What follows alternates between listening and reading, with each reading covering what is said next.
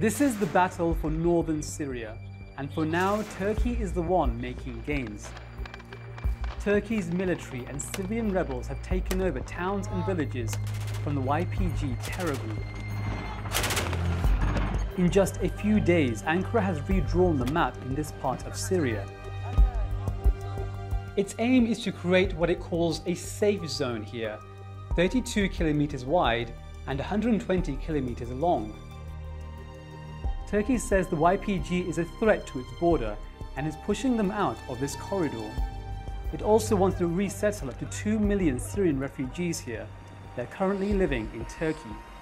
Suriye rejiminin dahi kabul etmediği PYD, YPG'ye karşı evet attığımız bu adımı asla durdurmayacağız. Kim ne derse desin durdurmayacağız. The YPG is the Syrian branch of the PKK terror group. The PKK has been fighting the Turkish state for nearly 40 years. More than 40,000 people have been killed during this conflict.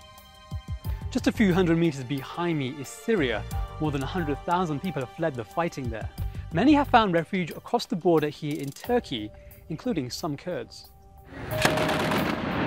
But it seems this operation is testing Turkey's relations with other countries, including its own allies. Before Turkey's offensive began, the US withdrew its forces from the region, effectively giving a green light to start the operation.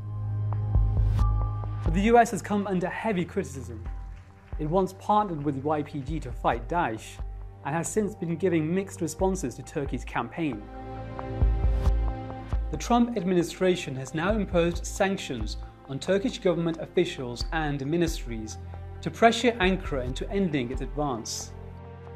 The United States of America wants Turkey to stop the invasion, to implement an immediate ceasefire, and to begin to negotiate with Kurdish forces in Syria to bring an end to the violence.